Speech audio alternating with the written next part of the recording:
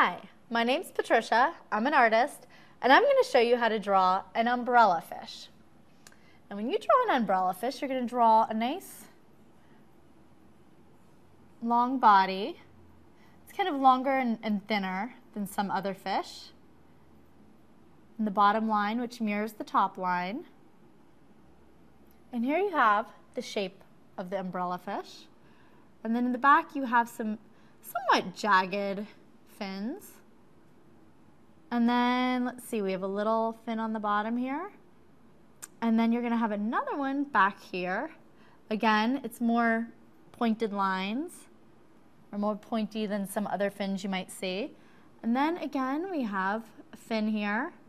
And because the others are pointed, this is also somewhat pointed. And then lines, line detailing.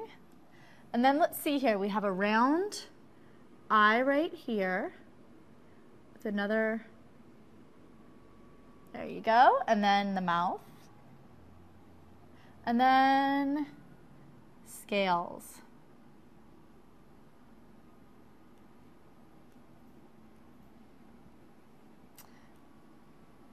And there you go.